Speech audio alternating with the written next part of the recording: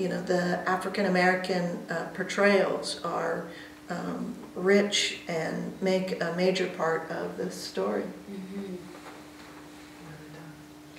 Well, I'll go back to what you said about the interns and the students that helped us on the crew, who often never got in front of a camera. And we all yelled, Blake, Logan, and Catherine. Right, Captain, oh my gosh, and they were quick to run out and do anything. And then Corey was crew and was the Aaron character too.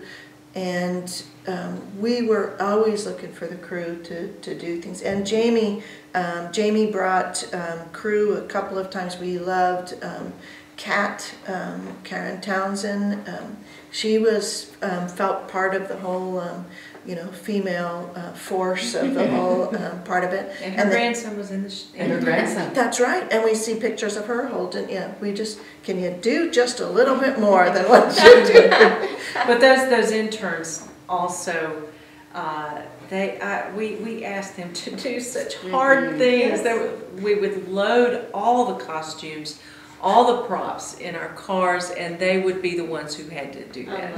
And take them and then take them upstairs and hang them up in irons. How much steaming? Steaming those skirts. Steaming those skirts. But and then we throw them back in the car and go to the next place, or then they'd come back here and unload them, and it was just, and it was, most of this was very hot.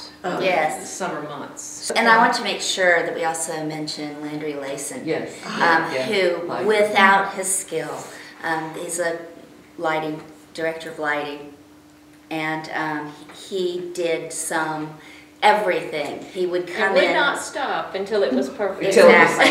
and so much of the atmosphere was created by Landry, and we were incredibly blessed that he cut his rate in half for us. And did it. And showed up. Yeah. I think my favorite part was the fire effect. Yes. The fireplace.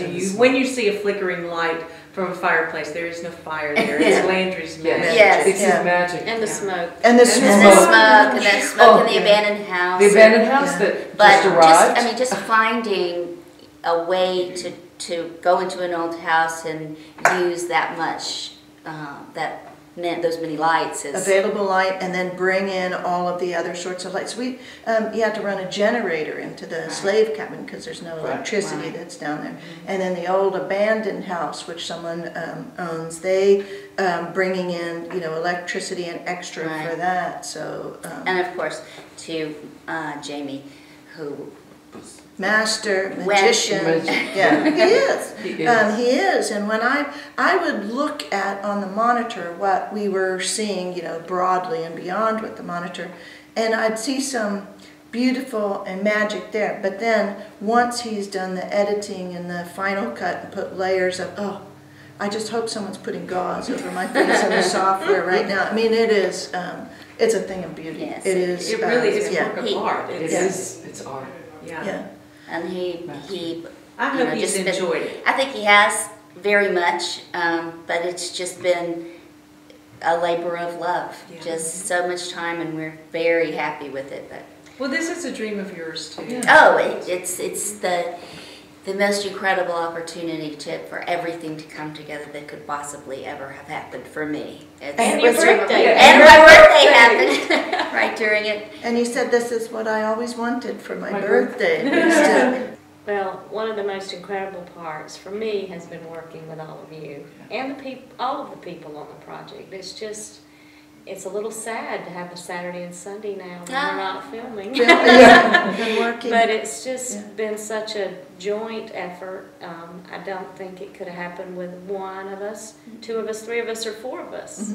I think it took all of us to make it happen the way it did. And I'm thanking all of you all too. Yeah. All There's so much love. We need to celebrate. Can we celebrate? Yeah, that's it.